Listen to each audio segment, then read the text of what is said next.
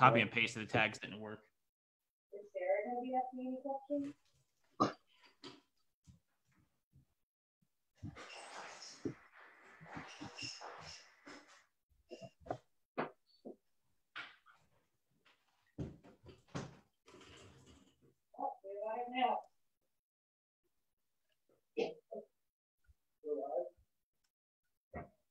Is it working?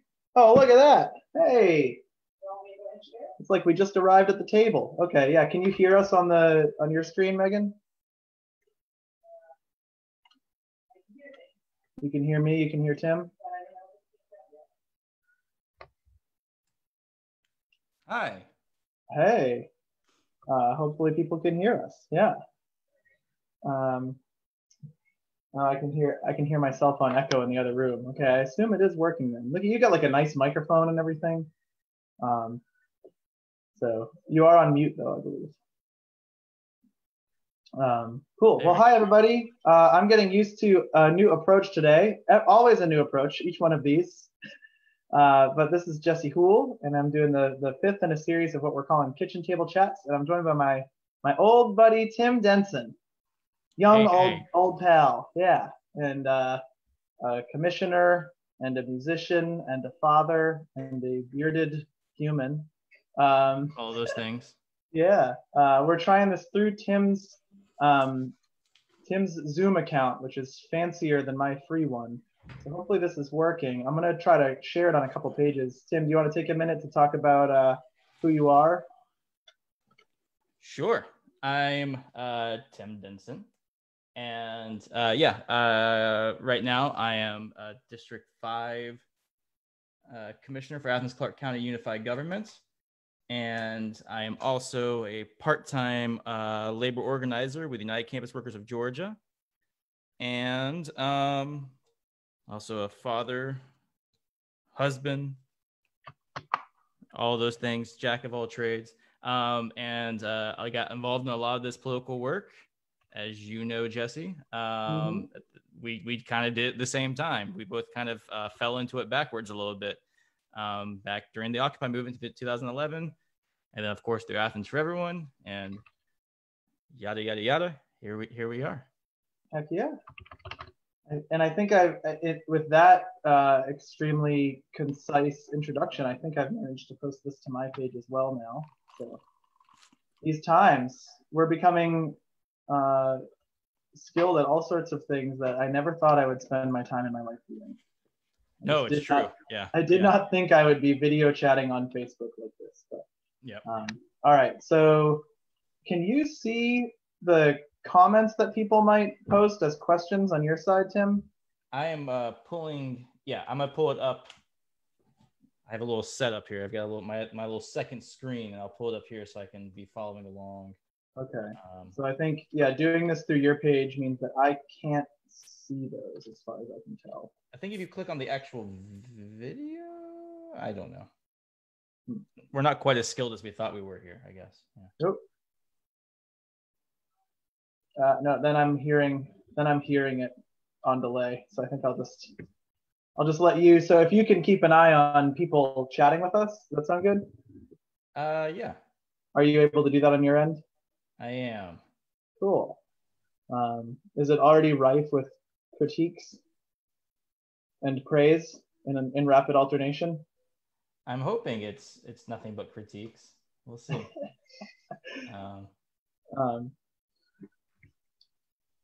So I'd kind of jotted down, this is the fifth one of these that I've done with people, and it's been a mix of folks who are doing like community organizing work and folks who are in a more formal role. And you're now the second commissioner that I'm doing this with. And what I've gotten from people is a lot of feedback that they appreciate getting to know us as people a bit better in addition to our policy stuff. So I thought we could do a bit of both of those. And one thing I thought would be fun, of course, you get to decide how much of this stuff you want to get into, but we met what feels like a very long time ago now, back before I lived here, and you convinced me to move here. It's true.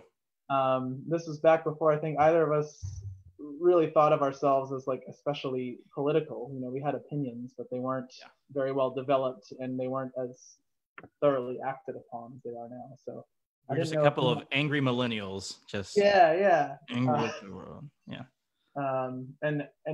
I thought maybe we could just like talk a bit about that, Berry Fest and whatever. So maybe we could start with your perspective, arriving in Massachusetts to this rural farm. So I think it was 2006, right? It was 2006 or 2007? Yeah, so I think 2006 was the year y'all came, because Portable Folk Band was there, right? They were. Yeah. And that was also the first year of the Barry O. Yeah. Oh yeah, it was. Yeah. So it was 2006, and I was playing in a band based out of Athens called Bicycles and Gravel with a different Jesse, and we're on. It was really our first tour as a band, and the furthest point we were going was Barre, Massachusetts, and just kind of have become friends on MySpace with our mutual friend Dylan, of course, who you were in a band with at the time. And thank goodness for MySpace and Tom, and it kind of connected us. And so we Tom. Yeah, right. Don't forget about Tom. Before you could get zucked, you had to be mandatory friends with a guy in a white t-shirt named Tom. Yeah, everybody should be much more upset about that than that U2 album that was forced in everybody's iTunes accounts. Yeah. Everybody should be much more angry about having to be friends with Tom. Yeah. Although he's a fine person, I guess. But so yes, we ended up in Barre, Massachusetts, like halfway through our tour, and we were just blown away. I think it was just like it was kismet, I guess, right? Because it was like what we showed up into was like exactly like what we were kind of doing down here, at least within our little group. And it was like, oh, this is like the same thing. Like nobody takes themselves too seriously, but they all are very passionate about their art and music, and all of their art and music comes from this like very like sincere, genuine place. And like it was just amazing to like stumble upon this like whole group of people who we immediately had so much in common with. And so I remember that night after we all played and we camped out that night, and me and Jesse and you and Dylan, and there was definitely some other people around, but we ended up staying up till I think like at least 4 a.m. in Dylan's driveway, just talking about life and death and fear of death. I remember we talked about that one a bunch, and just like getting into these deep things, and talking about our music and talking about Neutral Milk Hotel, and I remember like all these things, and it was just like, oh, this is like awesome. There's like we were instantly friends. I felt like we instantly had a bond. And so yeah, and that, of course, that place was already special to y'all up there in Barre, Massachusetts, and the whole thing you had. But it became kind of a bit of a little second like New England home for me, I guess. That I had this like this connection to all these fantastic people, and I still do, who are making so much art, and we're and as I've evolved through politics and stuff, all those people have been super supportive. I remember coming up there.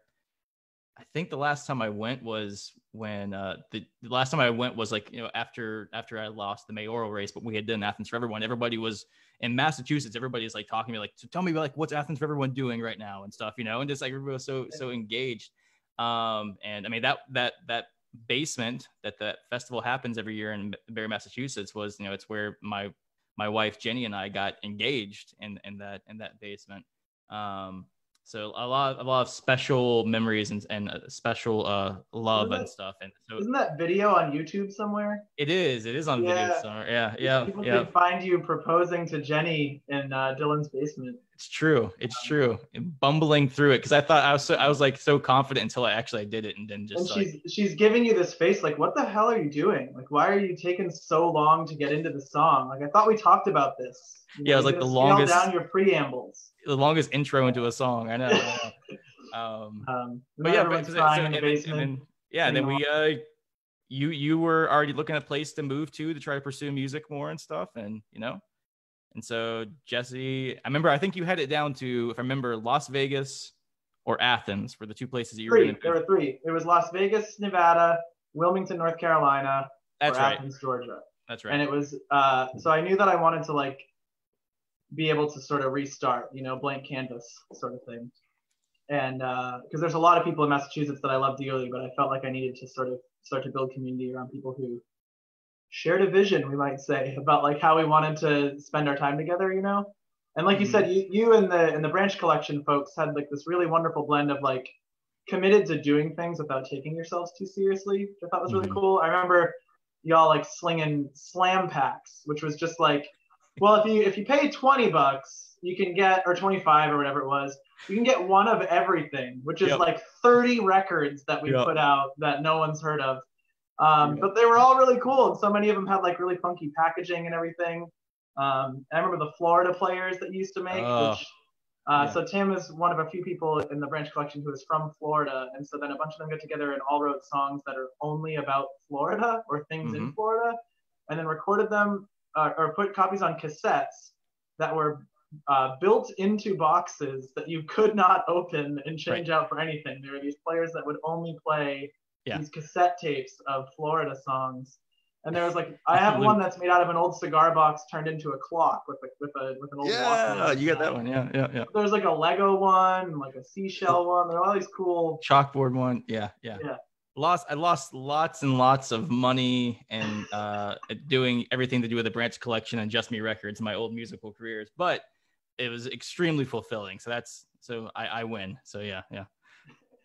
So that was like our lives. I feel like I look back on those times, like planning the music tours, planning the shows. When we were living together on Clover Street, we would do these scavenger hunts. District and, 5. Games. Clover Street, District 5. District 5, Clover Street. Shout out to Clover Street. Yeah. And I remember us just like organizing these kind of elaborate events, that would be for between like 12 and 50 people or something, and I look back on that as like, that's how we actually like built the skill set, and like before that, me like helping set up punk shows in high school and stuff, like that's how we sort of began to understand community organizing without thinking of it that way. And then Occupy happened, right? And I think that's when, I know for me, like I got explicitly politicized. And I remember it was interesting, like in our household, you and I kind of became the ones who were at the Occupy camp or camps, every day. And like, and the other folks who lived in the house like thought it was a good idea, but we're just like, what the heck is wrong with y'all? Like, why are you like, you gotta have like a balance in your life. I think they thought we got a little obsessed there for a little while. And But that really shaped, I think, like where we're at now, where without intending to, I think it just resonated again. Like this is a thing that felt meaningful, and we began to kind of understand. Like I know for me, it was being able to. There it is, being able to think about these big problems like war and climate change and wealth inequality and stuff, life under capitalism, and to not only find better language for articulating some of those problems and gaining a better understanding of some of those systems in play, but finding like real people in the community who I didn't know otherwise, who shared an interest in trying to do something, and then being able to pretty organically understand like how that matters on the local level and the different mechanisms in place to try to leverage to change things. I mean, it was massively important and integral to my political evolution and and just in general of how to definitely with organizing, but also just with how I perceive my society, having really grappling with and understanding systemic oppressions. I mean, every night that we spent out there, which was almost like 100 days or something like that. I mean, that was a lot. Yeah. I mean, every night was kind of this beautiful and amazing teach-in, which what I loved about it so much was that we weren't like, it wasn't like it was like a bunch of us being pupils, like listening to a teacher, right? It was us sitting around in a circle, learning from each other constantly, all of us evolving and building off of things as we went. And then groups from around the country stopping in and sharing what they're doing and that stuff. I mean, it was really amazing. And I feel very confidently saying that like I would not be the person I am now and I would not be doing what I'm doing now if it wasn't for the Occupy movement and for the Occupy movement coming to Athens. So, well, I guess it's always funny, like where it's sort of like talking to each other, but it's a bit like we're trying to talk to folks who are listening as well. So I don't know. Again, if you see people chatting in the chat, please share what they're saying or give them a shout out. I can't see it, so. Okay. Yeah. I mean, right now we've got people saying hi. Okay. Hi, people. Yeah. Commissioner Edwards says Nancy Denson might remember that time differently, which is true. I bet she does. And yeah, right now. So that's a lot of people just telling us hi and giving us I wonder if folks such as Nancy have I wonder what she would think about it now. Like I feel like with time, we talked about this a lot. I remember one of the first wisdoms I got from y'all in the branch collection, but it was about something entirely different, which was looking back on the past with rose tinted glasses. And your view kind of softens of things, and you can understand perspectives of other people better than I think in the moment where it starts to feel like deeply personal or confusing or whatever. Over time, I've begun to appreciate a lot of folks that I've felt pretty oppositional with for at least some of what they've had to do, even though I still disagree with them on certain things. Like there's still plenty with Nancy that I think I disagree on. But yeah, I wonder, I think back on people that I've been very at odds with. And with time, I've been able to sit with what their perspective might have been a bit more. And I'm like, you being angry with me helped me grow. And I understand things I didn't before. And I guess if we get a question from someone, I'd love to hear it. But the first one I wanted to ask you, and I can share my thoughts on this too if you want, but what is something since Occupy that you feel you see very differently than you did while Occupy was happening? What was something that I feel very differently now? That you see differently? What's something that you feel like you understand differently than you did when we were doing Occupy? I mean, a lot. I'm sure, yeah. If you want to just pick one, I guess. Yeah, because you're very right.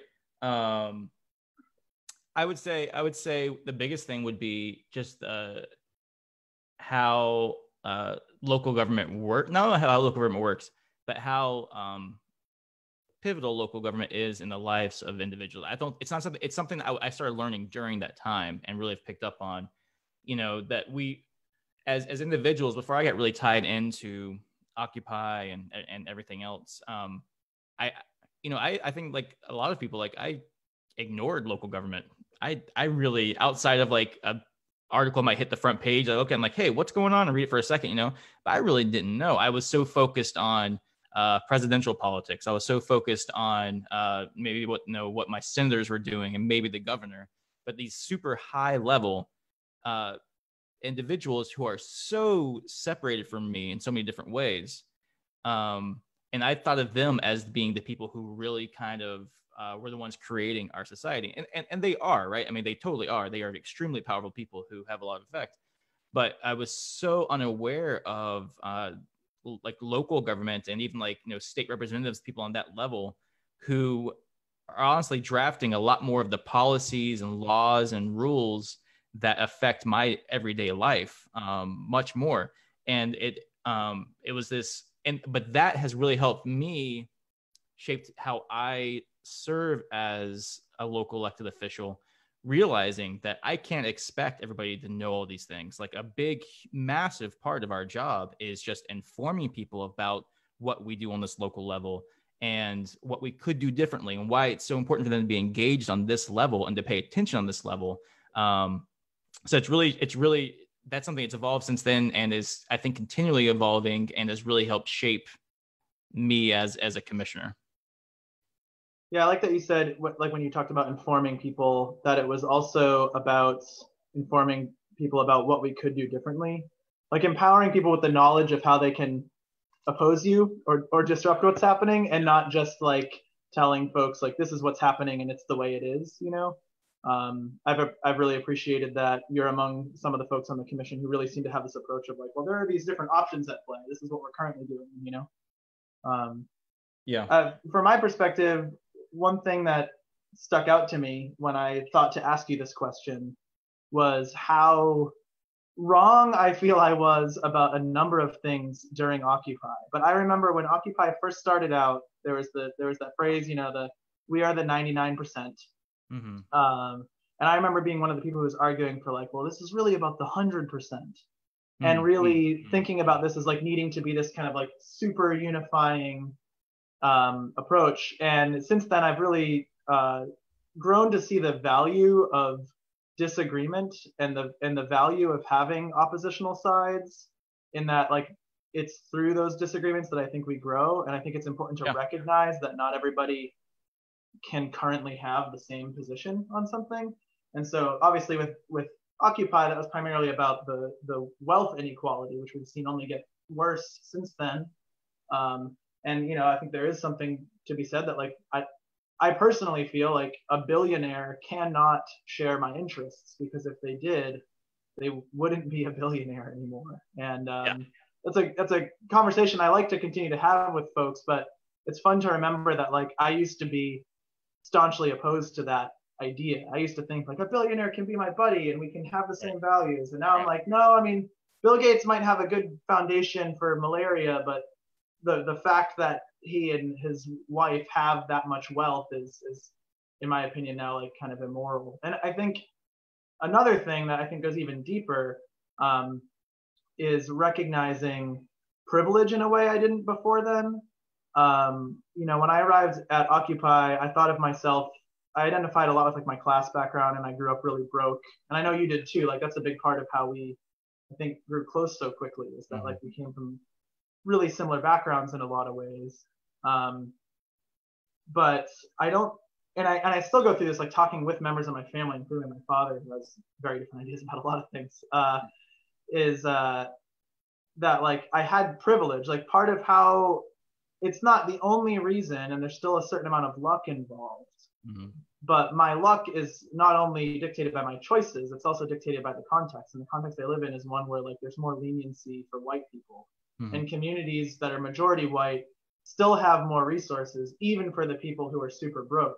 Right. And so like growing up in public housing with like brown water and all these like really, really disruptive and chaotic things happening in my life, I was still less likely to be arrested by police, when I was like causing mischief as a teenager or whatever. I was still less likely to be suspected by my neighbors just for walking by their door. And I don't think I really began to understand that until during and especially after Occupy. And that was also when I went from being someone who I used to really identify with like the Green Party and socialists and anarchists like Chomsky or whatever, though I didn't use the term anarchist at the time. What was that? Ron Paul. Yeah, and Ron Paul. That's the thing. I was also really on board with libertarianism. Yeah. And I had a totally different analysis of economics and capitalism at the time, where I really saw like, money as a tool, and like a lot of the things that I now also disagree with, or at least see very differently. But it's helpful to think back on that time, not only to kind of reminisce about the radical things we were doing that I still think are cool, but to remember that I thought about some things incredibly differently, Mm-hmm. No, I had the same. That was definitely one of the things I struggled with. I remember having a conversation, about like color blindness and stuff around Occupy. And I learned a lot on just like, race dynamics and the oppression of Black individuals, Black Athenians, specifically Black individuals in general. And definitely going into the privilege. I think it's a struggle, right? It's a struggle for people. I think especially for white people who did grow up poor. It's a struggle sometimes to engage with that. And I had definitely the same experience that you did, dealing with that and having to really come to grips with that understanding. And I think that it's probably helped both of us, right, to be able to talk to other people about that then. Mm-hmm.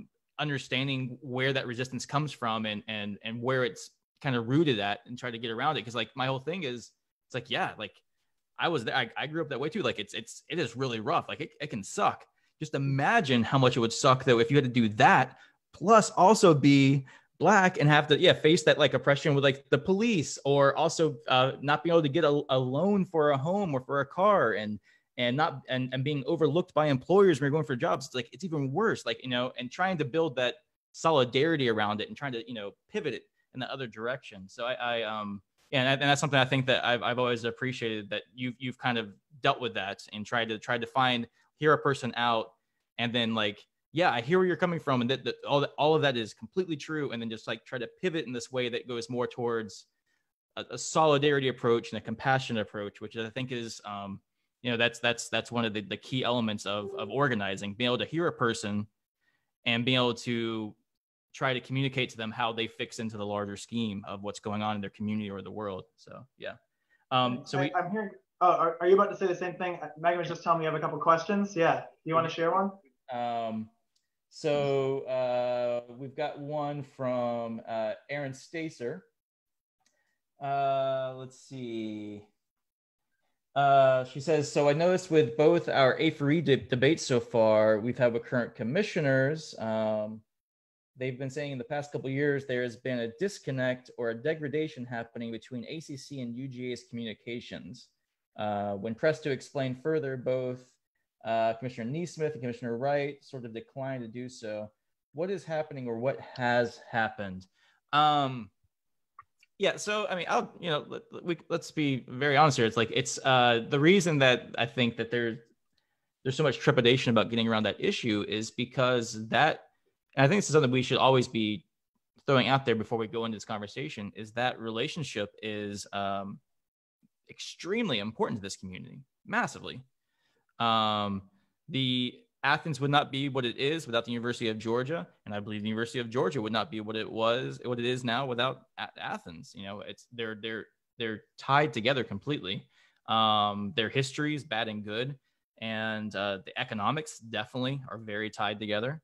And so I think that what's happened, I don't know. I don't actually know if I agree with the whole idea that like just recently relationship or communications has degraded. What I think it's really been is that only over the last couple of years have we really started to dig into that relationship. Have we really started to pay attention to it? Because I don't see the actual relationship that different about what's happening. But I think the community is stepping up and forcing the county and definitely the university into admitting its history and white supremacy, admitting its history and how that relationship has led to economic oppression and led to a lot of the economic inequality we have here. And I think at least with the new commission coming on over the last year and a half, the county started being more willing to admit to that, to its history and to the fact that things need to be changed and addressed. But I don't think the university has been willing to make those same, to admit those same concessions and to be willing to evolve and be part of that larger community conversation. So I think that's created some tension there. I think that tension's been there. And honestly, I think that a lot of that's on the university. I've been hopeful when I talk about this. Like, I think it's absolutely impossible for the university to avoid having to eventually dig into these serious issues that the university is tied up with. They're going to have to. And I think that the more willing they are to be proactive, the less painful those discussions and the community reaction is going to be. So I'm very hopeful that the university steps up and starts seeing that they have to be a more active partner, not just with the residents of Athens-Clarke County who are employees and or students, but with the entire community, and how their actions and their existence have definitely helped this town, has definitely, but has also had some serious issues where it hurts some communities, especially Black communities, especially low-income communities here in Athens. And I think that, so I don't think it's that the communication has broken down. I think it's tension, and that we just it's going to be awkward, right? Anytime you have like an uncle who is kind of being not wanting to admit with what's going on at the dinner table or something like that when you're having that Thanksgiving dinner, you just got to push on it, and eventually that tension breaks. Yeah, so I guess I'm curious. I mean, this question, as I've heard it posed by Blake Odd, and then as I've heard Jerry and Allison answer it, seems to be getting at, I imagine, without being privy to it personally, there's kind of a dialogue or an analysis happening around the idea that something has soured in the relationship between the two institutions. And what I'm hearing from you right now is that it almost sounds like there's a conversation happening that wasn't before, and maybe that's creating that tension. And maybe I feel like there's a lot of kind of talking indirectly about what this tension is about, and maybe people are trying to say like, well, gee, what happened? You know, in 2018 we elected a bunch of new people, and now it's soured this relationship. And obviously we don't have the two folks I just mentioned here to answer right now. I'd love to hear their thoughts if they did want to share, but you know, when given the opportunity to talk about it, they didn't seem to want to say explicitly. They were obviously on the commission before you were. So is this all kind of like a roundabout way to say like the presence of you and other newer commissioners has kind of messed up a relationship, a good thing they had going before? Or it like, I guess I'm trying to make sense of whether it's like an indirect critique of new commissioners, or if it's a description of kind of a phenomenon, because you're describing it as a phenomenon, but obviously that's tracing back to when you first got involved as a commissioner. And so for them, I guess, I mean, I don't know, you're talking with folks on the commission a lot more regularly than I am, right? So are you getting the sense that there's a tension between you and other newer commissioners with more veteran commissioners and or UGA establishment about this? A little bit, but it's definitely also very indirect, like I said. And I guess I speak to it as a phenomenon because I think it definitely, part of this, it's two things happening, right? I think that our community over the last few years, definitely going back before I was on the commission and stuff, but through, you know, just a lot of different a lot more organizing has happened here in Athens, and it's empowered a lot of our community. And so I think that a lot of our community members have been pushing that conversation. But up into the last couple of years, and that conversation has been pushed on, I think, Athens-Clarke County government and the University of Georgia. And up until the last couple of years, neither one of those entities would respond. So it was very easy for that conversation just to go away because nobody was responding. And I think now that we have at least some of, you know, the ACC Commission and in some ways with resolutions and stuff, all of that the county government is responding and that puts pressure on, right, UGA to like have to also respond and to also have to take responsibility for what's going on. And yeah, it's harder for them to ignore now because of that. Okay, yeah, so that kind of matches my take on, as I've heard this conversation begin to happen more out in the open, but still in this weird indirect way. My take is sort of, there has been a tension for a very long time between these giant institutions in town and people, especially people who are trying to do activism and advocacy.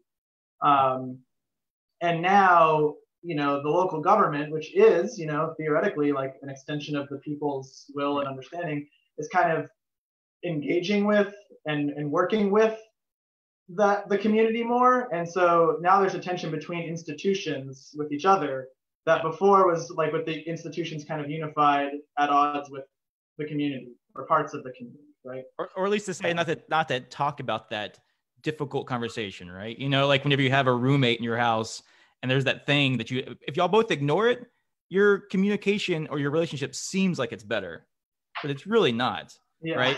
And then you bring it up, which is inevitable. You have to bring it up. And then it just creates that tension for a while. But honestly, as I've said, like, I think that in the long run, this is going to be much more healthy for University of Georgia, along with our entire community and the county government. Yeah. Well, as a closing thought, and then we can take that next question, maybe. Okay. This kind of brings me back to, I think, where we were with the Occupy thing, which is that I really feel like there's an opportunity here to lean into the difficult discussion, and from there something better comes out of it for everybody. I personally think that the best way forward when there is tension is to have that conversation out in the open, and try to do it in like a respectful way, which is sometimes easier than others or whatever, like really try to, but to really dig into the substance of it.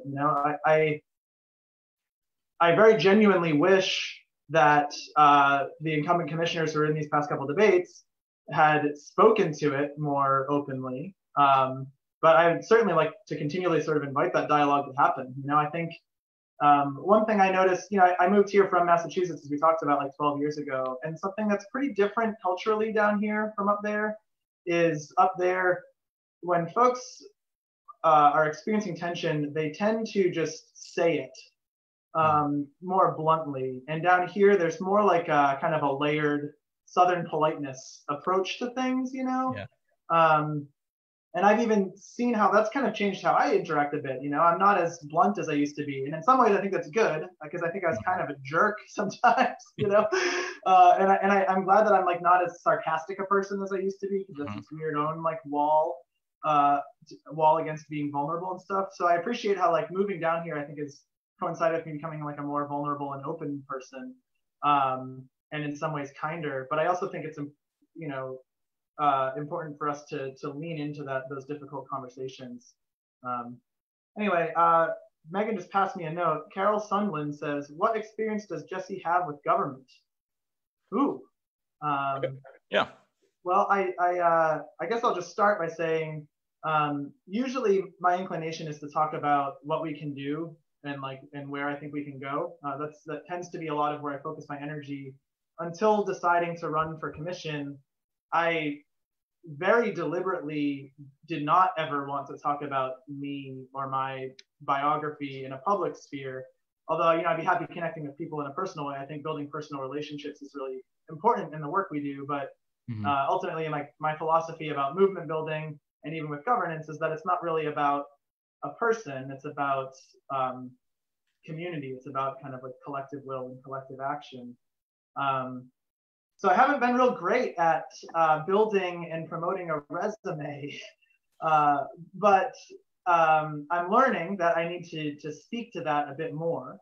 And I guess if you want to share for Carol some of your experience, and maybe I can, your experience with how you've seen me kind of engage with things, and then I can talk about myself a bit more too.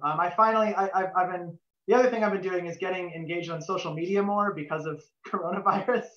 Yeah. So like I had recognized that like being on social media very frequently felt really unhealthy to me.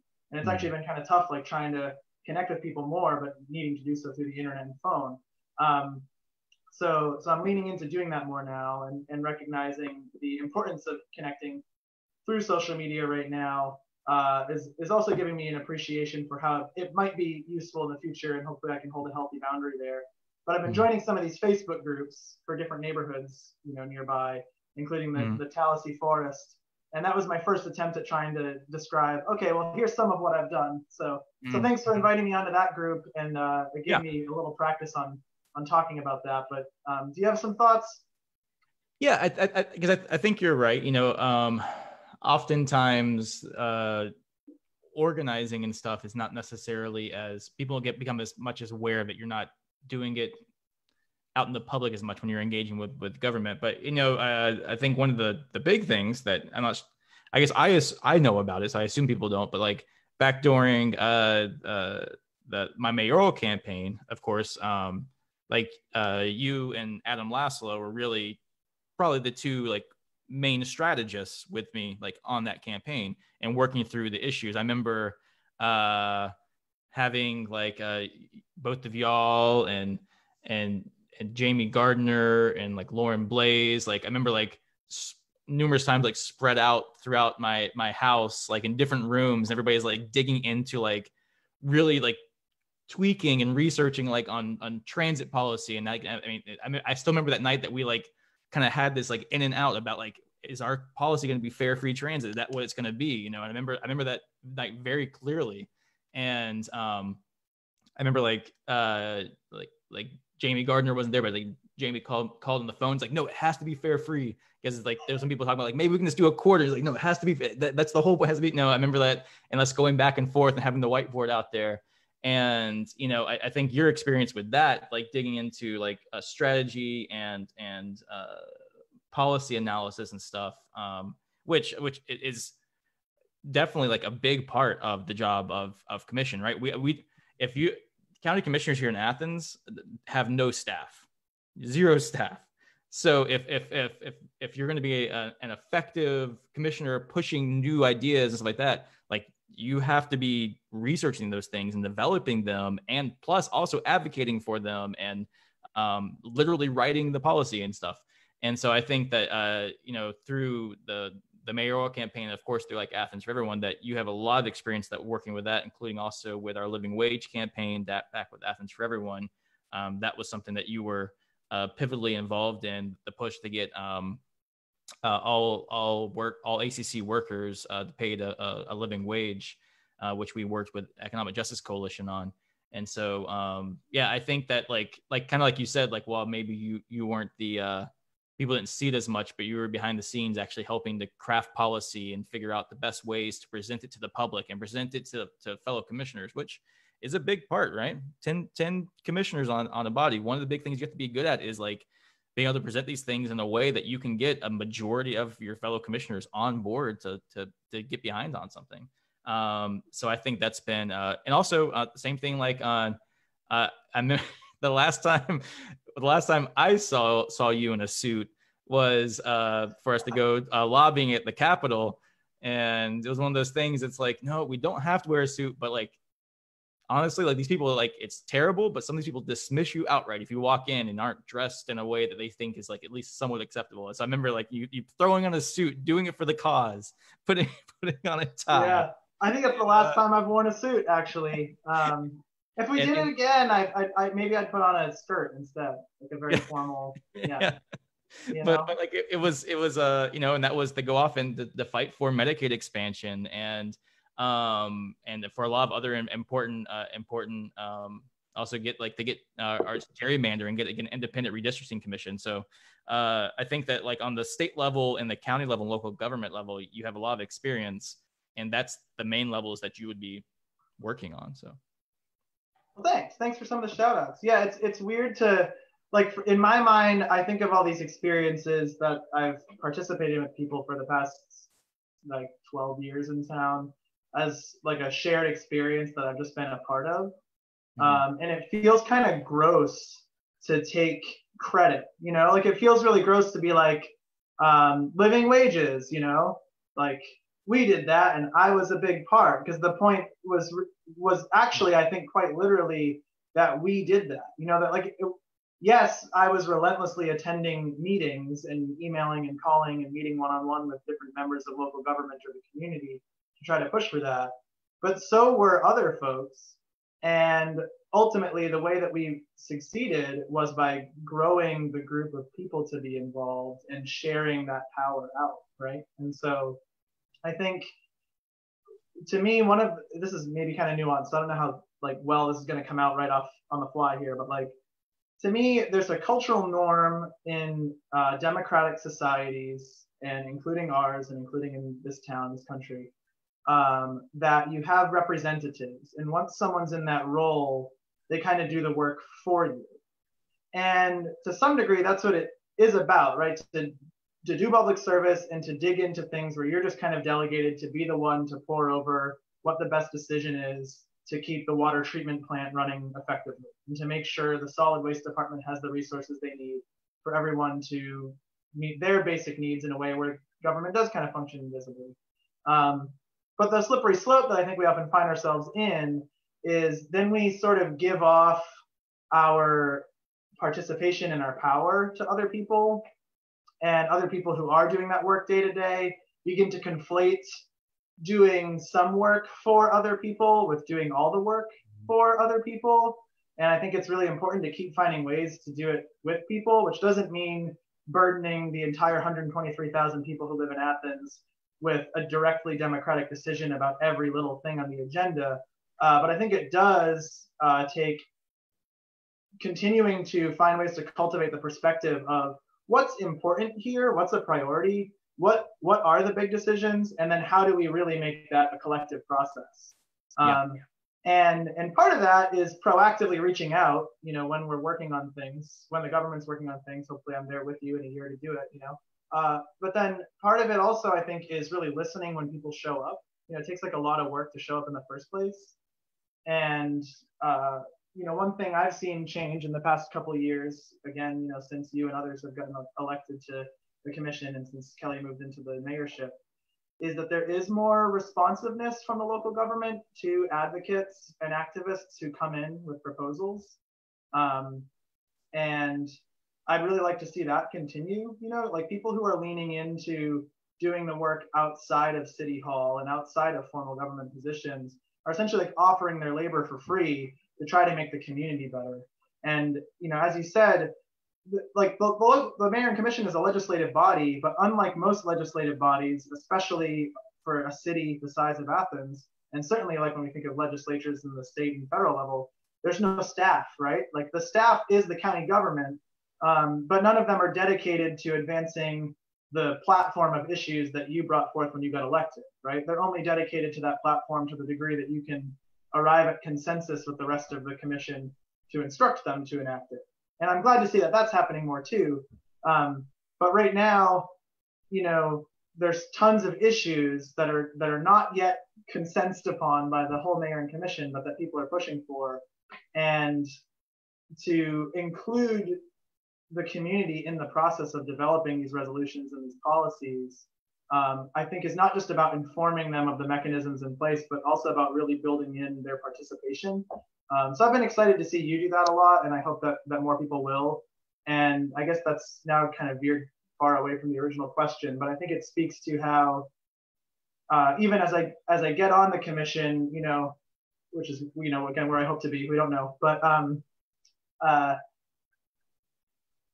there will probably be more of a tendency to focus on me and my name and my face, and I really look forward to being able to kind of bring that back into like, really, this is still an us thing though, and that us isn't just working with the other 9 commissioners and the mayor, or the manager in the manager's office, and the attorney in the attorney's office, and the auditor in the auditor's office. It really is an us that is the whole community of Athens. No, I think it's true. I mean, the dealing with that, I guess I've like tried to, is I agree. It's like awkward whenever you're, this whole idea of like, of you don't want to be like coming like self-importance, right? Because that's not really what it is. And so I've tried to like deal with it by thinking that we're basically tools. We're tools of democracy. I mean, call yourself a tool. Yeah. Which makes me want to. I gotta get a beverage, and I'm gonna cheers to that. Keep going. Okay. I'll be right back. And so so to be that we're tools to help facilitate that democracy. And so anytime that we get those kind of wins, then we need to definitely be praising and should have been working with along the whole time the larger community. And I mean, definitely the thing, honestly, I loved, I missed them. I had to reschedule my last District 5 town hall that I hold every month. And we focus on different issues and such. And it's really, it's a listening session of like, all right, here's this issue. The entire district is invited, really the entire community, whoever wants to show up, but it's focused on District 5 residents.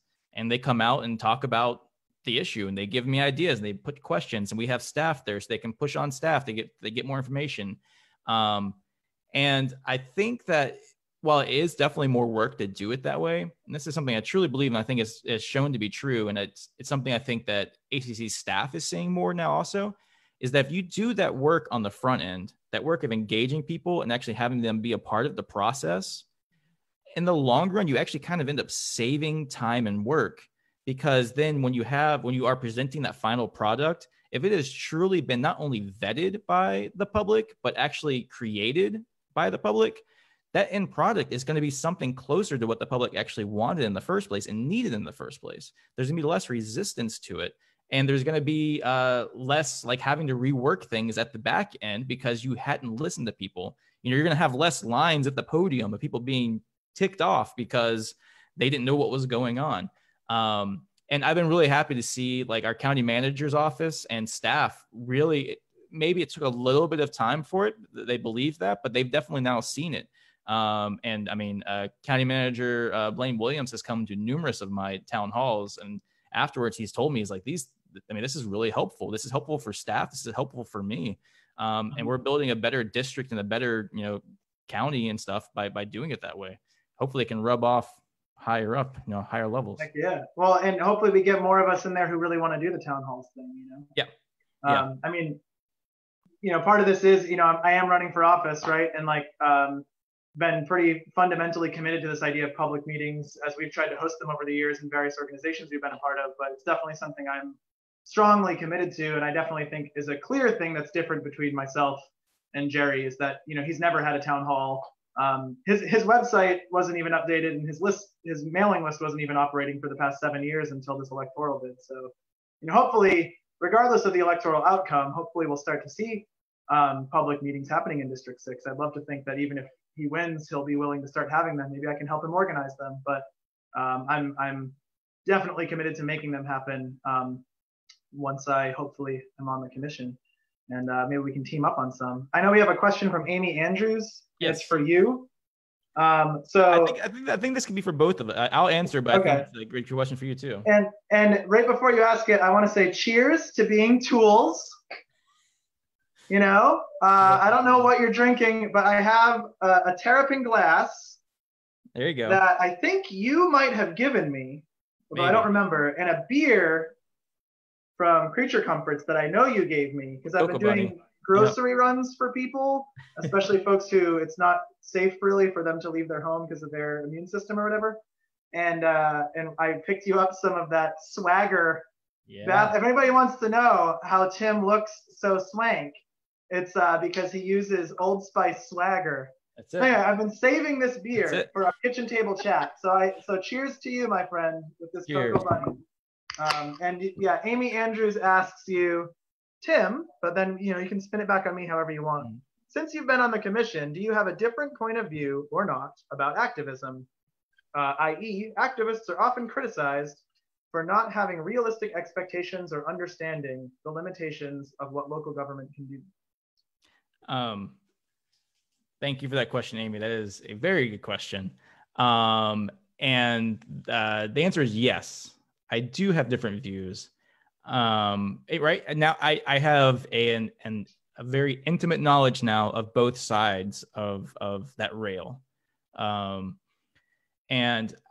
I think so. Definitely, I am more aware of mistakes that I made, maybe, and maybe tactics that could have been better done. I definitely do. But I think that what's most helpful to me is having the awareness of what really deep awareness of what it's like to be on the other side there, how difficult that is, and how much that anybody who drives to City Hall, prepares a statement, does research on that statement, stands up there and speaks to us in an intimidating forum, how much respect that individual should have, how important it is that of the individuals who do that those people, government's not going to be better if it's not challenged, right? Even good government, it has to be pushed. And so I am always extremely appreciative, even a few times, even the times where I don't agree with what the person's saying, even the couple of times where people have called me out by name from that podium because they're not happy with something I've done. I have amazing respect for that process and for that podium. And in some ways I miss that podium. I still remember the very first time back when we were doing Occupy, and it was during the urban camping law, and Russell Edwards brought this up too, asking a little bit about the tie-in between Occupy and the downtown Walmart and all of that stuff, how it intertwined. And that's also how I kind of really sparked my relationship with Russell Edwards and with Melissa Link also. I remember the very first time, though, the urban camping law that was going to outlaw, put a curfew in place so nobody could be on public property, including City Hall or parks, after sundown. And we knew this was going to have a massive impact on homeless individuals, even though that law was very much, I still feel, targeted at the Occupy Athens group and the tactics that we're using. But I remember the first time standing up and I wrote something out, and I mean, I was shaking. My hands were literally shaking. My heart was beating so fast. My breathing was so fast. It was hard for me to catch my breath as I was even speaking to this thing. I was so scared. I was so intimidated. And so that's always in the back of my mind whenever I'm doing my work, and especially during those meetings. And so I try to always, at the end of the meeting, thank those people who do that stuff. But even outside of City Hall, the activism that's going, the organizing that's going on, it's integral. And while tactics might be screwed up sometimes and not work and might maybe misguided, the intent behind it and the fact that it's happening is so important. And so I always try to, even whenever I get frustrated, I'm like, oh, geez, now what I know now, that's a terrible way to go about doing things. That's not good activism. I always try to go about thinking about very compassionate ways, but at least they're doing it, and they can get better, and they're going to get more refined, and they're going to become a better activist. And by those people becoming better activists, we're going to build a better community. So I'll take an imperfect activist any day over a perfect politician. So yeah, I'll throw it around to you, Jesse, because I think, this question completely speaks. I think you have a very similar background to me. So yeah, in the same way, like if and during this process and you getting prepared, for this race for that seat, and think and having to put yourself in that place, right, to think about these things differently, like when you're creating your platform and answering how you would do these things and people ask you questions. What have you learned, good and bad, from your activism background that's helped you to answer those questions, to create that platform and prepare? Yeah. What have I learned? So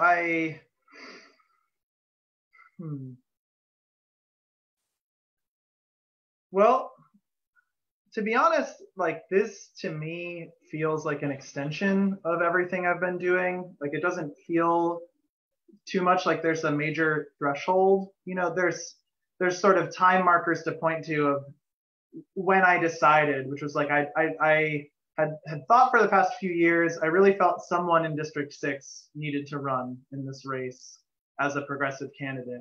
And as I talked to more and more people who I thought might, and their answers were no or probably not, and they didn't seem enthused, I started to think more about how, well, maybe that silly idea that I should start taking seriously.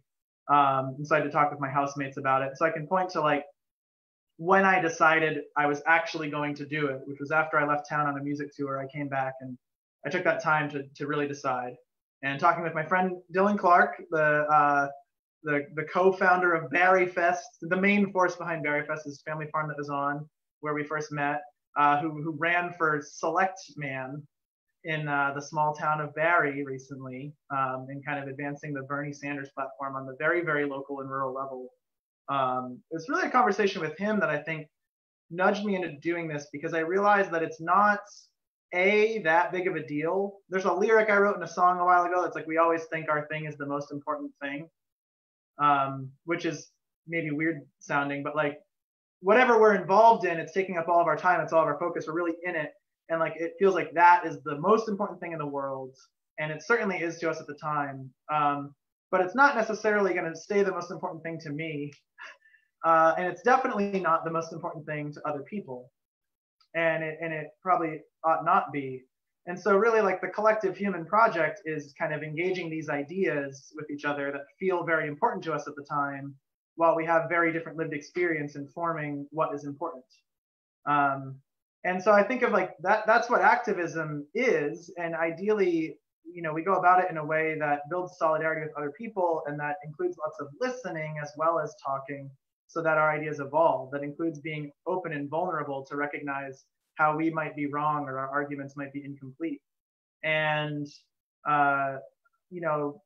choosing to run for commission has essentially just been a way to further advance all the things I feel like I've been a part of before, and taking the same tactic I think we did ever since we had that wild idea during Occupy that someone should run for mayor. And who's the most electable person? We think maybe it's you, Tim. Curse of the name. I had the same last name. Yeah, I had the same last name. I remember that was one of the things that we thought would really work in our favor. And you were like married and getting a home, and you had a full-time job for multiple years. You know, there were like things that really set you up to be solid. You know, but all along, I feel like you and other folks I know who are taking on these more formal roles are doing it more of an extension of just who they are as a person, and who they are as a person is not defined by that role, even though that role becomes a huge part of how you spend your time. And we're all this like intersection of identities, right? Like you are a commissioner and a union organizer and a father, and for a long time, like the manager of a bookstore and a big book nerd, you know? And so the same is true for me. And so I think I will always be an activist, and I will always see kinship with folks who are bringing their ideas to the table. And I really do see, like, it's taken a lot of practice, but now more regularly, more constantly, when someone brings an idea to me that I don't like, or that I'm like, ugh, that seems stupid to me, or like awful or mean, I kind of pause and like sit with it and like what made someone want to say that in earnest? You know, like they have an entire life that added up to them sharing that idea, you know, and it's not necessarily more valid than me. And so what government I think can do is bring that conversation into the public forum. Part of why I'm like really glad that work sessions are public and you doing town halls. And I think we need more of these public things. Oh, I guess a flashback to another resume builder is you and I were the ones going there, I think with Chris Dowd, to at different times trading off filming all the work sessions, trying to make the local government do it. And then turns out all we needed was Mariah Parker there to actually make it happen. You know, you get someone with initiative and it happens.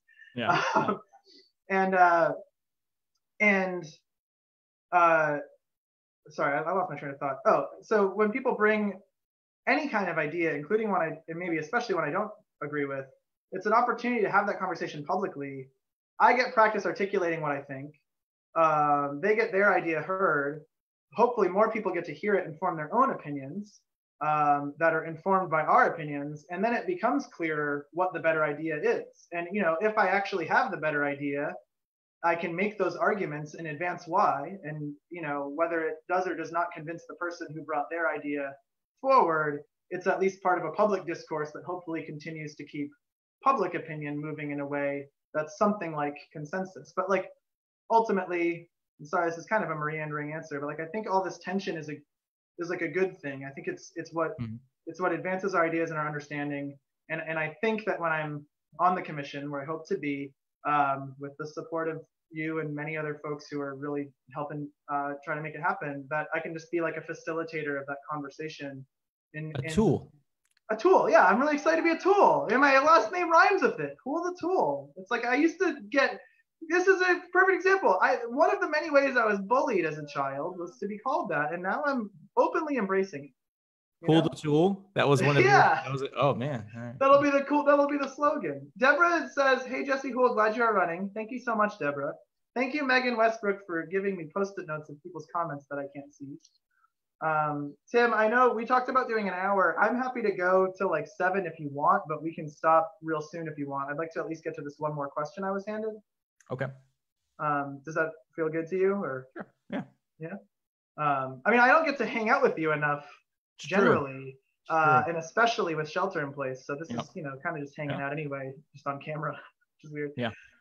So Aaron Stacer, who I think asked this question earlier as well, asks, how likely is it that we could get participatory budgeting for some things? So this is on my platform, maybe an example of some of the kind of like bigger vision ideas that we often bring forth. Oh, maybe one last thing for Amy's question.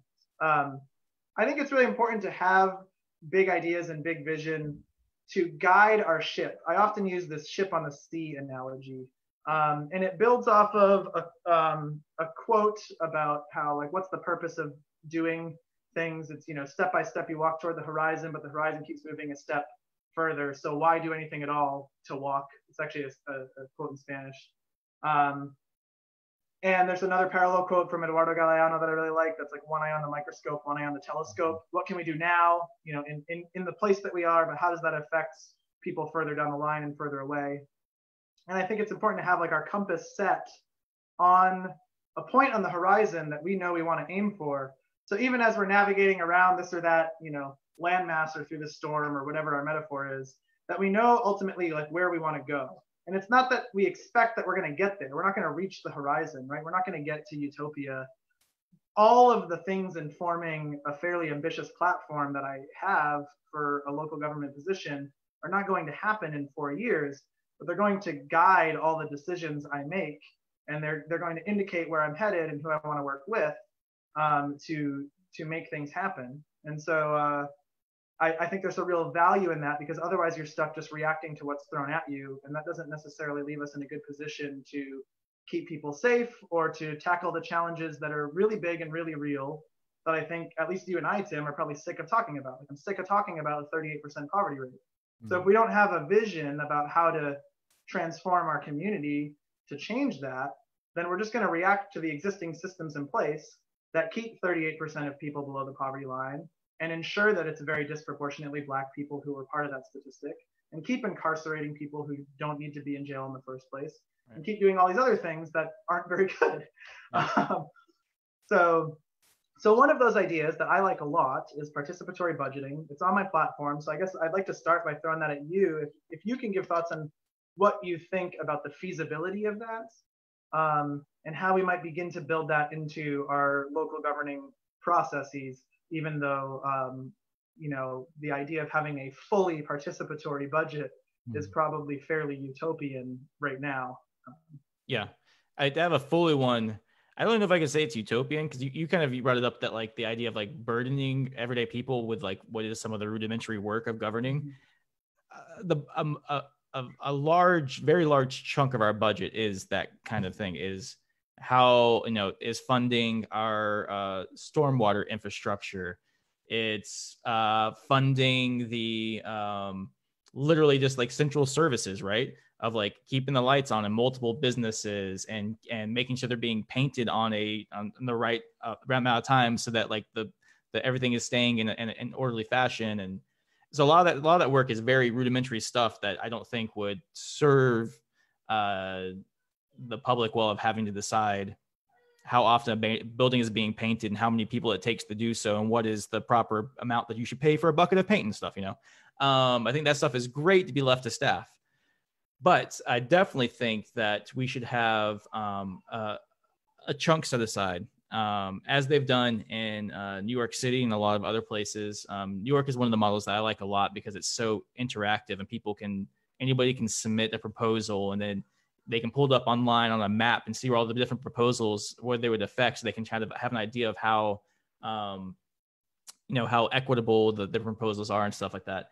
So I'd love to see us. If I can jump in for a quick second, another good example is in New England, where I'm from, a process that I was only kind of vaguely familiar with growing up, that I get to learn more about from Dylan when I was visiting, is that they have their town meetings like once a year, and they actually discuss budget proposals in the town meetings, and then the town kind of gathers for a vote once a year on some bigger things. So it's similar to the SPLOST process here, but happens more immediately in real space. There's more of a forum for debate. And they're not making decisions about things that are as limited in scope and possibility as SPLOST projects are. Yeah. Okay. Yeah. So that's true. Like our closest thing to it is probably the SPLOST and T-SPLOST process. What I would like to see done is, and what I advocated for is the prosperity package to be done through participatory budgeting, where community groups and individuals could submit proposals. And those proposals would be maybe whittled down to the best 20 or so by, again, a citizen committee, and then put on a ballot of some sort in which they'd actually be voted on. And I still completely support that process. I support extending the prosperity package, making it an annual investment that we do.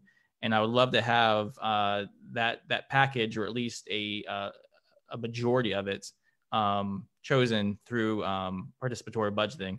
Now, something we do need to be careful about when we talk about this, because again, it's one of those things that can be like, the idea is fantastic, But already our elections and our local government is already a lot easier to interact with for people who have a lot of privilege. People who lack privilege and lack access are often left out of those conversations. And we have to make sure that if we're doing participatory budgeting, it does not fall to those same kind of faults, which is very possible. So I think we'd have to take a lot of explicit steps to make sure that, especially if we're talking about like the prosperity package, which is supposed to be helping people who maybe are facing struggles, are able to engage and choose those things. So I think it would be it's a challenge worth taking on, but it will be a challenge for us to get it right. But I think let's start doing it immediately, and then 5 years from now, we'll have a really good model that we're working with. Yeah, I love, this kind of touches upon, I think, an idea that you and I share, which is treating things a bit like an experiment sometimes, like recognizing that things are going to be messy or imperfect, but not let the perfect be the enemy of the good, and really try to advance ideas, even if the process is messy, as long as we know important components are being brought in that are maybe new and are going to steer us in a direction we need to go. So I love the idea of the prosperity package, or I think I've heard of Monty Scott Blackwell, a comrade that I have continually very much appreciated in my life, both because sometimes we really align on stuff that I think is really cool, and sometimes they challenge the hell out of me, and I grow from the sometimes very tense interactions we've had about some things. But I've heard Amani advocate for, I think like 1% of the general budget being a participatory budgeting process. And if I'm thinking correctly about the numbers, that reflects roughly what the prosperity package would be, right? Because we're looking at like a $300+ million general budget and then a $3 to $4 million prosperity package, right? Yeah, if you're talking about like through like general fund, maybe there's a bunch of other components that we have with other accounts. But yeah. I mean, it would be roughly, yeah. Mm-hmm. So yeah, I'm really glad you brought up what I've often heard referred to as like the tyranny of those who show up. Or that's not actually exactly how I've heard it, but like Occupy dealt with this a lot, right? You have people with great intentions, but it's like, who actually has the time to show up to a general assembly every day or once a week, Yeah. And, we work with everybody on scheduling, but then you still end up with this majoritarian decision of most people can be here at 6 p.m. Unfortunately, that means that everyone who works service industry can't, and like any participatory process runs into this problem of how do you involve people in an equitable fashion. And so in my mind, I think one of the most important things we can do when we set up a participatory budgeting process, and why I like the prosperity package kind of being the tool for that, is if we define the goal as equity, and the goal is to tackle, I think we should be talking about poverty and wealth inequality hand in hand. And I think we should be talking about economic and racial justice hand in hand. And I think we should define those very explicitly in the tasking of that prosperity package, which I think has been done pretty well so far, but has room for improvement. So then the participatory budgeting process that follows would give disproportionate voice to the people who are currently disproportionately marginalized. Does that make sense? So like that we're finding a way to give extra power to the people who in our current system are under empowered by virtue of lack of wealth and lack of access to resources. And so kind of using maybe poverty and income and wealth as the way we measure that.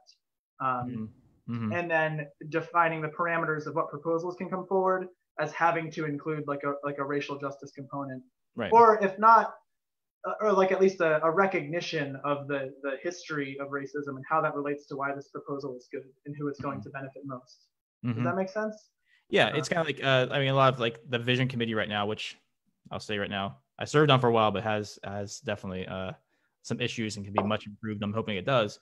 But one of the things that's built into that is that, yeah, like whenever people apply for CDBG funds, if they hit on some of the specific issues that have been pulled out that we want to focus on, and also if they are on specific census tracts where we are really want to target things on that have high levels of poverty, then like those proposals get like a bonus point and during their evaluation, so that it's more likely that those ones are going to be at the top of the heap making it through.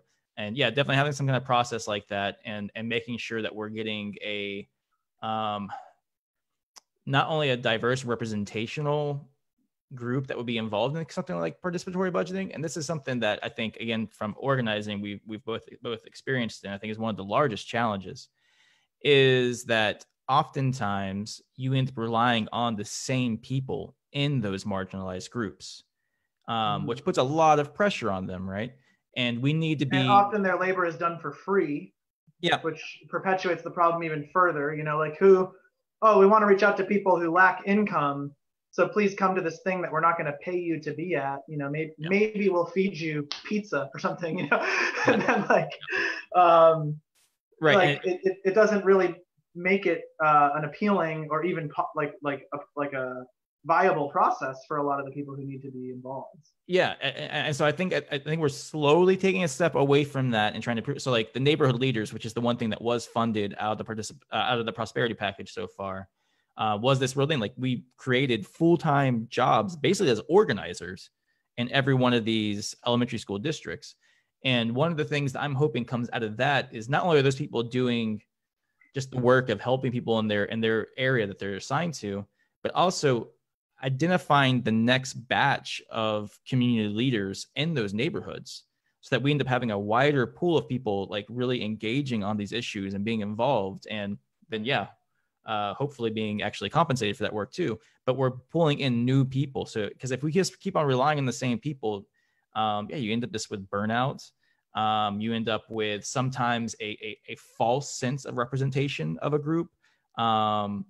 And so I think that that is hopefully something that we'll see going on. And that's one of the things I am excited about with the resiliency package for COVID-19, is us like expanding out the neighbors, helping neighbors program, the Athens core, which would be us really like having all these things that a lot of people already do for free, whether it be removing invasive species, or people who are out right now, like delivering food and picking up food for people who like can't leave their house right now, or who are volunteering to distribute food. Instead of having that be just this free work, we're talking about actually just starting to pay those people, right? A lot of those people are out of work, their normal jobs, and they're doing that work out of the goodness of their heart, helping their community. But yeah, we should be stepping up and making a new model where people actually get paid and compensated and a fair way for doing good, extremely valuable work for our community, but value that is not valued necessarily in a capitalistic way, so it's no monetary compensation. And so I'm really excited for us to be looking at this in a completely new way, in a way I think that we always should have, but now finally are because of this crisis we're in, of looking at, you know, what is actually the most valuable thing in our community? Like taking care of each other. Like that is the most valuable thing. And let's make sure that we're actually paying people for it.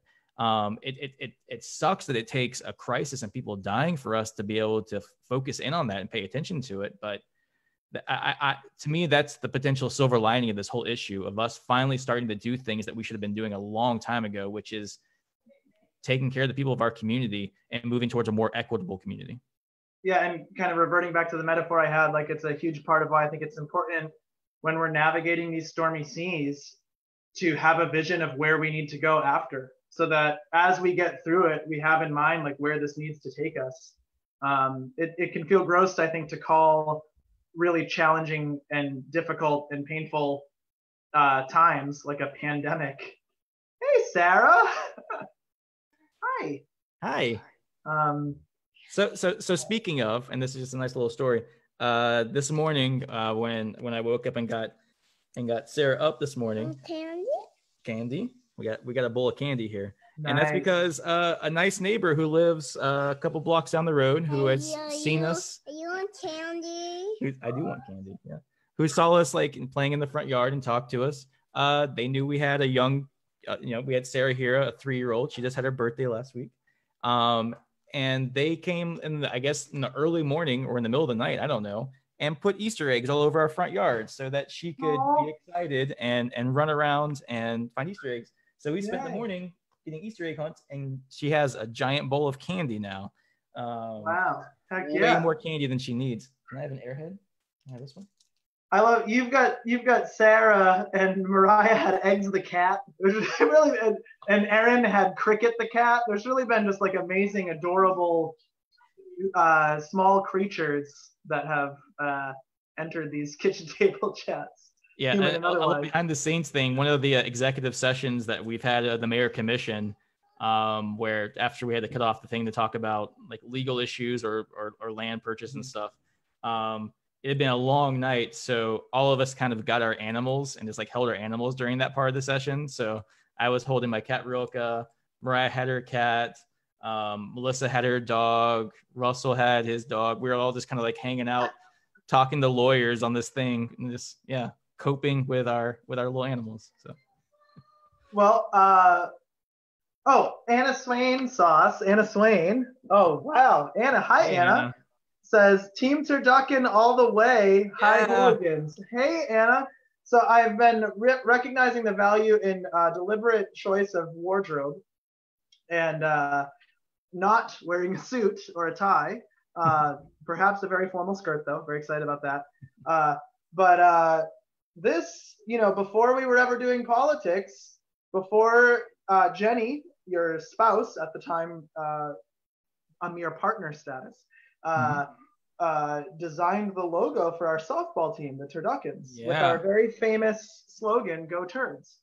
And note the teal.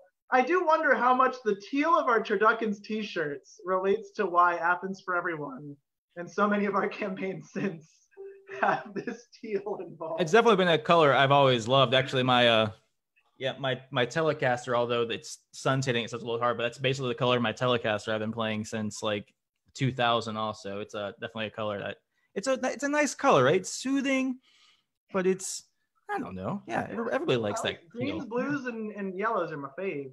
Yeah, but yeah, Turduckens. What did we win it? Did we win one game or 0 games? One game. We almost had a fully defeated season, and then we beat a team in this kind of dramatic victory.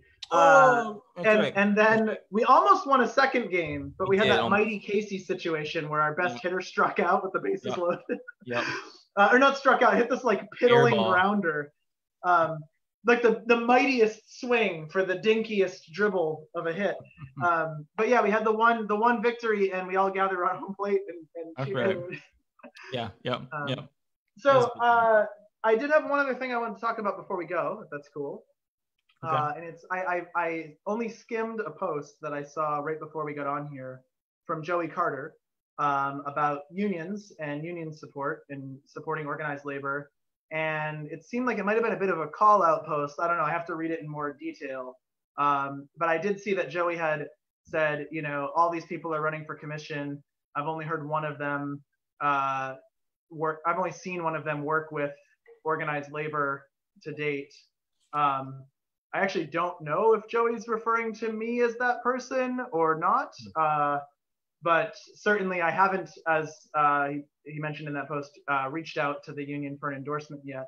By some combination of being overwhelmed by all the things to try to do with this campaign. And also, last I had talked to some folks in the union, my understanding was that UCWGA was not doing endorsements. So I was curious if that's changed, and also definitely want to make clear how very pro-union I am and how interested I am in talking with more union organizers other than yourself, but you as somebody who works for the union, if you wanted to take a minute to maybe talk about that. And certainly if there's some things that need to be clarified about things I've missed that I need to be doing or ways I can better engage with y'all in the work you're doing, I would love to understand that better now and speak to whatever you might be aware of that folks in the union want to see from people like me who are running. So. Happy to. And so just to point out, I'm one of the organizers there. I'm also a Solidarity member. I don't work for the university, but I still pay my dues because I want to see that union succeed. And so, I've been working with them now for couple of years. It's kind of basically since starting to run for the commission. And so it's been a couple of years now. And the union, United Campus Workers of Georgia, has grown immensely, not only in its numbers, having members all over the state at nearly a dozen institutions, but also just in its power and its capacity. It's been very exciting. Some of the groups I've worked with has been like the Graduate Students Committee, and also working with some of the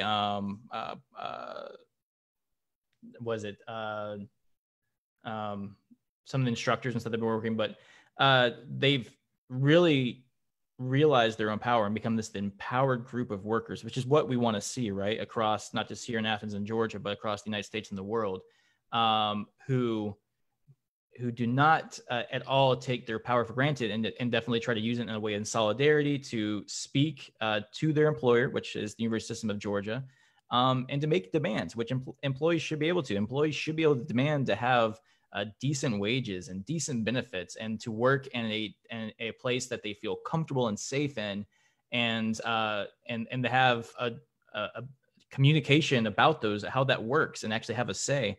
And so I think UCWGA has been a fantastic example of how unions can work in Georgia, even though we're a right to work state. There's a lot of confusion around that. And then UCWGA just moved forward to no, we do have power. We have power in numbers, and have moved forward that way, and have had some real victories and stuff too recently. Again, especially around graduate workers, and also in some of the demands during this pandemic crisis for pay for employees. And when it comes to the commission and commission candidates, I think doing more there. And I think maybe just like, supporting some of their calls of action that they're doing right now that have been going out, especially during this crisis. One of the ones is trying to make sure that people who are essential employees are paid hazard pay, paid double time. And I think that is definitely something they deserve. If we're going to be putting people in a situation where we know it is dangerous for them, we know it, right? That's why we sent all the other workers away. We know it's dangerous. And so therefore, we should make it up for them. And first off, making sure that they have enough PPP and they're protected, but also make sure that they're being compensated at a rate that is actually of the value of the work they're doing, which is much higher than their normal pay. So I think having candidates such as yourself supporting those calls and getting those social media feeds going around so it spreads the word of what they're doing, and definitely they are now creating a way they can do endorsements on local level races. On higher level, that is handled higher up by CWA, because we're underneath the Communication Workers of America. But on that's being working, we're actually creating now here in Athens, because it's the largest presence of our members, and it's kind of where the union started, our own leadership center here in Athens under UGA. And so we actually have like this little leadership structure just based here in Athens that kind of work on those decisions along with the entire membership. And I think another thing is just being continuing to be creative and supportive when it comes to labor policy. I can definitely speak that it's challenging to do so on a local level, on a local governing level, when you have a state government that puts so many restrictions in place about what you can do, especially when it comes to wages and employee contracts, those kind of things. But just continuing to be supportive and creative with ways that we could be supporting our workers more. I mean, one of the things that I've been working on and grappling with and continue to work on is just getting Athens-Clarke County employees unionized. I've been encouraging that, but trying to find ways that I can help facilitate that more. I want our workers to know that they are welcome and encouraged to join unions, and that I feel that they are, that it will make them better workers, and it will make us a better county by having that too. But it is a challenge to find ways to actually enact that policy. But it's why we have to be creative. Like you said, have those bold ideas out there, put them up on our whiteboard. I got my whiteboard up here. Put them up on our whiteboard, have them up there at all times, and just be thinking about what we can do to try to make those things reality. Well, sometimes maybe I think certain things go without saying, but to make clear, I'm on board with all of that and have spent a fair amount of time. I think, as you know, so this feels a little bit performative to be saying this to you, but because there's an audience here that I hope includes members of the union. I've been very supportive of unions all along. I have been to a number of the UCWGA stuff, especially in the early stages when those folks were coming down from Tennessee and things. Was really excited about a lot of what was happening when it was getting organized. Back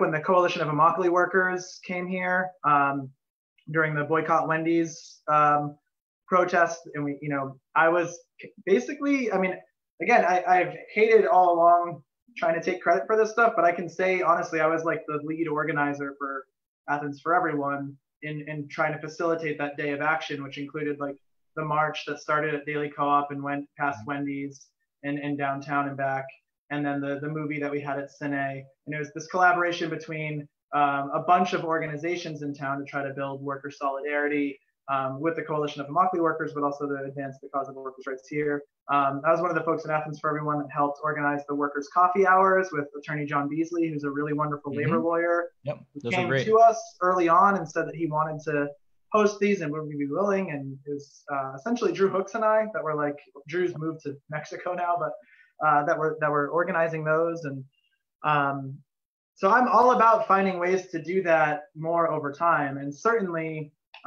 anyone, sorry, I can see the sun is both hitting me on the side of my eye and it moves over time, the sun.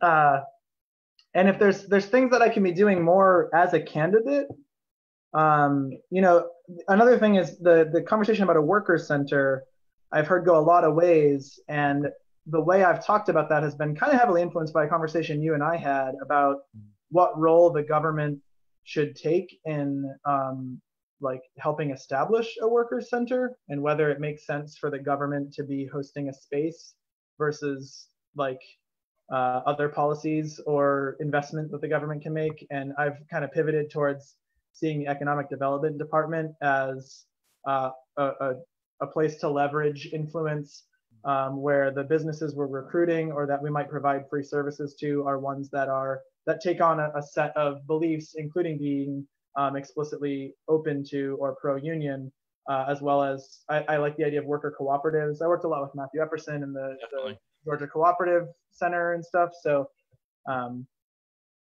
and just workers' rights in general, there's a lot of room for HR policies to be built on a business by business level, be they nonprofit or for-profit or the government or the university. There's room for HR policies to exceed what's legally mandated, but it's still legal to pass. For example, like a just cause clause that doesn't allow you to fire people. We're an at-will state. So right now everyone's accustomed to signing these things, but employers can opt into a policy of their own where they won't fire someone without just cause. We need stronger anti-discrimination legislation. It's actually one of the things I wish had already been accomplished by the local government, because I know you're one of a majority of people who said that we should have it. So I wish we would, but definitely continue to keep fighting for it. It's in committee finally. It is in committee, but so we got I've been working with Kathy Woolard, former Atlanta City Council person, who actually wrote the Atlanta one many, many years ago. And they now work with Georgia Equality. So I've been working with Kathy to basically go through all the other ones that already exist here and try to find what would be the best one fit here in Athens. Mm-hmm. And we were able to have a meeting with Kathy, with Mayor Gertz, with our county attorneys, and also Mariah, Commissioner Parker was there too. And we kind of went through all of those and found the one that works, we believe, best for Athens-Clarke County. And that has been assigned to the Legislative Review Committee. That was assigned basically the voting meeting before all of this happened. And so now it's sitting there, but unfortunately those committee meetings have been canceled right now. If this continues on much longer, we're going to have to start having video ones for it. But it is, I am very hopeful that we will have, and I will work tirelessly to ensure that we will have a anti-discrimination ordinance on the books here in Athens-Clarke County by the end of the year. Well, heck yeah. And if for some reason it doesn't happen by then, I really hope to be there to help you push it over the edge in 2021. Yeah, definitely. But yeah, I mean, you might recall this conversation goes back, at least for us personally, to when Mocha and Noah Johnson approached Athens for Everyone in the wake of that, awful margarita shot that the still existing very racist bar on Clayton Street had. and the start of those discrimination marches, we had some demands, from which the amendment to the alcohol ordinance came, but was really just a crumb and not the cake that we need. Yeah. And so we still need that anti-discrimination legislation. I'm really excited to hear that it is finally in committee, but I've been strong proponent of that all along. And actually, if you are open to sharing whatever documents y'all have about what that law is looking like right now, I'd love to see it. I'm sure many others would too. But certainly at whatever point I am able, I would like to help push for that policy to be as strong as possible. Is that something that, like, do you have a draft that you can share? We do. I can at least share the one that we're modeling over, which is the Brookhaven ordinance that was passed just 3, maybe 4 months ago.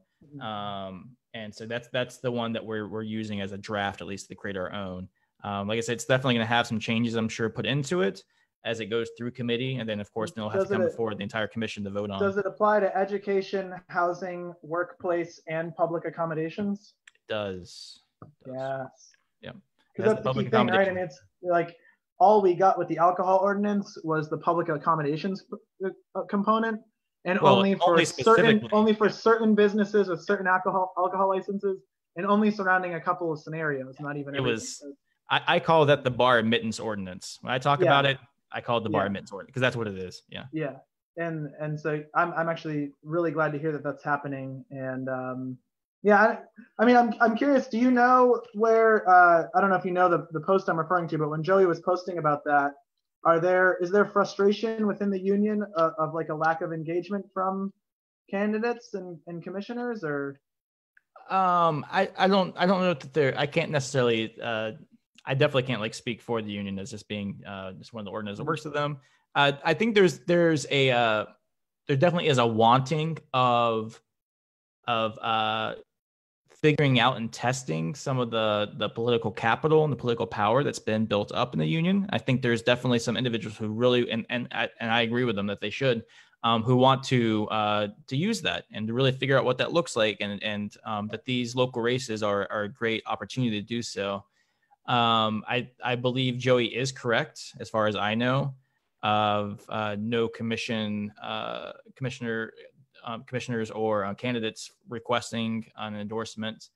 I believe that Deborah Gonzalez requested an endorsement a while back, and of course that whole race is in a weird limbo, which I hope gets fixed very soon. But yeah, definitely would encourage you to reach out to the union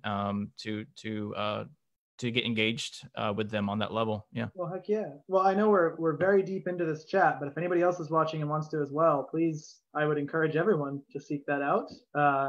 Certainly, I will be doing so. Quite literally, the only reason I haven't is because when I asked a couple folks in the union, granted it's been a few months, but last I heard, there were discussions about potentially trying to do endorsements, but there was kind of strong debate about whether to or not, and at that time, at least, there weren't any. The decision was to not. So I'm really glad to hear that they're doing it now, and I hope that it does. Yeah, I hope that it does expand. Cool. Well, do you have any parting thoughts, wisdoms, questions, critiques, enthusiasms, dreams? No, I'm glad this is happening. This is nice. It's been nice to sit down and talk with you, like you said, like especially during these times. It's we don't get this is as close to face as we get, and why not awkwardly have an hour and a half conversation of you and I broadcasted for everyone to watch on the internet, right? Yeah. So, I mean, these conversations usually would happen somehow, like in our kitchen or something at like 12:30 at night, and why didn't we ever think about recording those before and putting them up on the internet? Yeah, it's simultaneously like weird. It's been really weird for me personally to like be doing this, in part because I think it's just weird to be like watched, but also, and I have this aversion to being on screens. But there's also this way that it feels almost like arrogant, to be like, who wants to listen to me? But that's by virtue of being on the commission, and myself by virtue of running to be on the commission, we've clearly chosen to put ourselves in a position where people ought to want to hear what we want to say. So thanks for doing this with me. It's been happy it's been to. really cool to it's been fun. All right, well, stay healthy, stay safe. Yeah. And enjoy puzzling. I saw Jenny's post about puzzles. I wish I could be doing a puzzle with you all. She finished one last night, and I think they're gonna start a new one today. So we have what's it called? The Great Puzzle Company or whatever it is. Do a plug. Who has all local artists. They have puzzle. Yeah, the verygoodpuzzle.com. Oh, Very Good Puzzle. Yeah, I have one of their Eleanor Davis puzzles. Yep, we have a couple Eleanor Davis. The one we finished last night was a David Hale design. Beautiful. I think it's called the River Keepers, and we'll break out another one too. So if people are bored, which all of us are experiencing that a little bit, go to verygoodpuzzle.com and buy a puzzle from a local Athens artist, and then part of that money goes to some of the nonprofits who are doing great work here. So yeah. Heck yeah. All right. Well, on that plug, I have to wait for you to end the thing. Okay. I can't do it. Yeah, you have the power, Woo. Commissioner Denson. Woo. Yeah. All right. Well, thanks everybody for listening and participating in the chats. And I should say the next one is scheduled TBD. But as you and Sean used to like to joke about Houle's rules, among the rules I have for this is I'm not having them at set days and times because I am reluctant to commit to a set schedule, especially in these crazy times. And I'm not going to talk to 2 white dudes in a row. So I'm not sure who yet of the people I've asked will be in the next one. But it will not be another white dude until I at least talk to somebody who's not. Although you're actually the first white dude to do this with me. So thanks for representing the thus far underrepresented white dudes in kitchen table chat. Not sure how I feel about that, but okay. All right. All right.